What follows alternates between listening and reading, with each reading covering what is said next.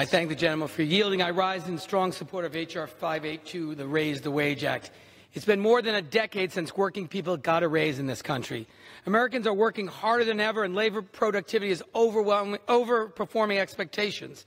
However, the profit of this increased productivity is not being felt in the checkbooks of working people.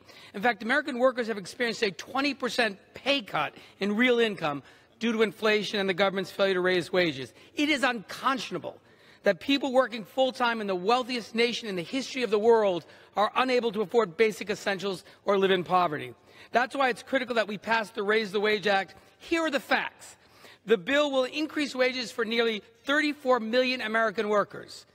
About 28% of workers in my district in Rhode Island will get a raise of about $2,100 a year.